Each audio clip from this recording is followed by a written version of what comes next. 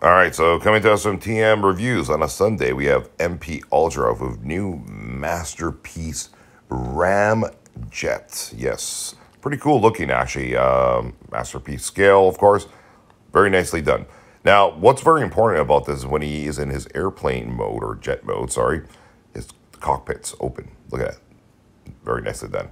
I like that. I hate when they're closed and they're glued and you can't really open them up, right?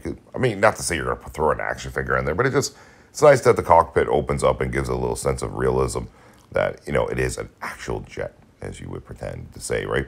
But very, very nicely done.